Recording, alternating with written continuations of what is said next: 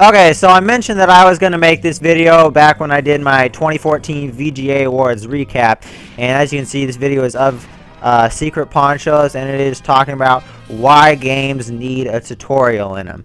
And also, in SHAREfactory is how I have been doing my videos so far.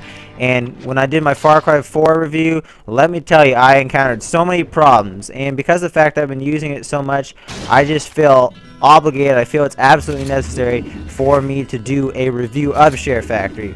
Ironically, I'm going to be doing it with SHAREfactory, but I'll be doing that review and expect that to come out in about a week or so from now. So, until my next video, this is Blackhawk Thunder. Have a good one.